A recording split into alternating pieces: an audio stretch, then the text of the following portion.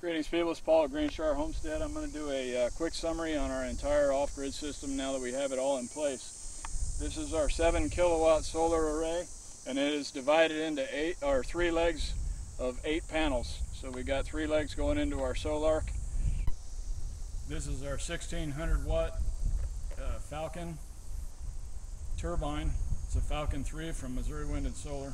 This is our Cummins 13 kilowatt whole house generator. We're just using that as a power source for the EG4 charge inverter. It is not connected to our breaker panel or our inverter in any way. Okay, this is the heart of the system where all the power comes together. We got the solar 15K, we got the EG4 battery rack, we got the control panel for the turbine, and we got the EG4 charge inverter. The charge inverter, the solar, and the control panel all hooked to the bus bars via cables, and there was some concern as to whether or not there was going to be some current sharing issues with the 3 different power systems coming all together on the bus bars here for the battery rack, but it has not been an issue. I've got the displays here on the batteries, I've got the displays on the solar and the classic and the charge inverter, and I haven't had to use the charge inverter, but I fired up the generator and ran the charge inverter just to make sure that we weren't going to have any current sharing issues, and we haven't. When I run the charge inverter, I set it at 60 amps, and with the 6 batteries, I should charge each battery at 10 amps. But of course, there's some loss there through the wires and the bus bars, so they'll charge between 9.4 and 9.6 amps per battery. And even with the addition of the turbine, that didn't change. These 3 power sources are all playing real nice together. Haven't had any problems there. I talked with the engineers about it, and from each of the companies, and they didn't figure there'd be a problem, but they wanted me to call them back and let them know for sure, and so I'll be doing that. But the only reason we have the turbine is because in the wintertime, when the solar panels will still put plenty of power through the solar in the wintertime if it's a sunny day. The length of the day is not the problem, it's the cloud cover in the wintertime that becomes the problem. And we'll get some real heavy cloud cover here in the wintertime, and especially if it's snowing, and the snow covers the panels. Fortunately, that's the time of the year when the wind is really blowing through here, and sitting on a hilltop overlooking a floodplain, vast floodplain, we get a lot of wicked wind through here in the wintertime, so that sucker ought to be spinning pretty good.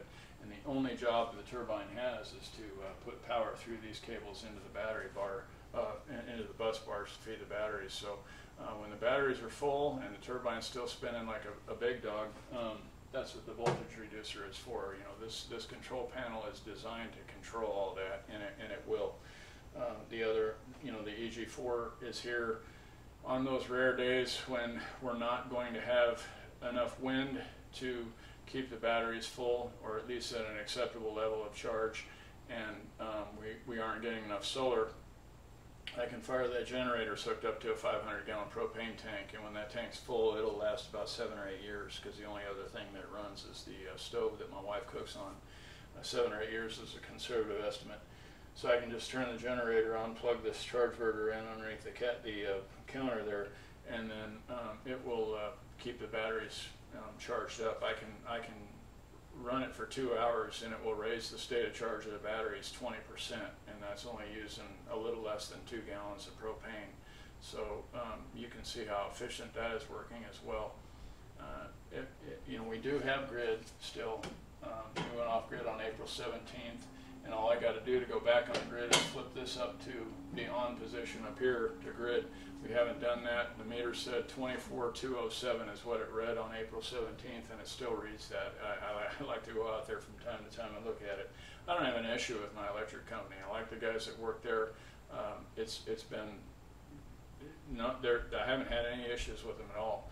I have my own personal reasons for wanting to be off grid, and it has nothing to do with my electric company. I like those guys. They're good guys, but I told them, when they started changing the rules on the solar panels and when credits were and counted and peak time and all that stuff, I said, you know, you're forcing me to go off grid. And they agreed with me. But anyway, when the time comes, you know, we're going to run with the grid out there for a year. Even though we haven't used it, it's there should we need it. You never know what might come up. But after that year, I'm going to call them and say, you know, you can come get your meter and transformer. And I said, if you want to leave it here, that's fine too. I'm just not going to pay the meter fee anymore. And I think they're probably going to end up leaving it, but because I don't know why they would come out and get it. They don't need to. I don't have an issue with them. They don't have an issue with me. But that's our off-grid system in a nutshell.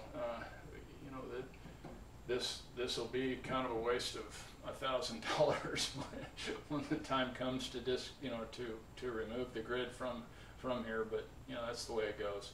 So if you have any questions or comments, please leave them. I love talking about this stuff, but I'm trying to keep my videos shorter so that, you know, I don't ramble on too much. So hit me with the comments and the questions. I'll get back to you as soon as I see them. Thanks a lot for watching. We'll see you next time at GreenShire.